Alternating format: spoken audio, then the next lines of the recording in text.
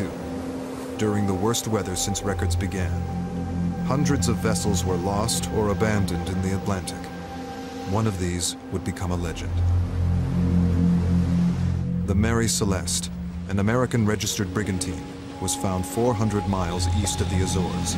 She was seaworthy, her cargo intact, and there was food and supplies for 6 months on board. It was not leaking.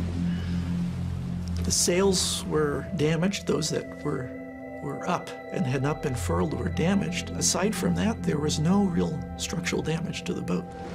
But 10 persons, the captain, his family, and crew, had vanished without trace, leaving few clues as to their fate. They seemed to be navigating their way fairly accurately throughout the voyage earlier on, and suddenly there's a deviation to the north. An inquiry failed to discover what occurred. And years later, the Mary Celeste took her secrets to a watery grave. In her wake, speculation, wild guesses, and many theories were proposed, none fitting all the facts or provable by any means.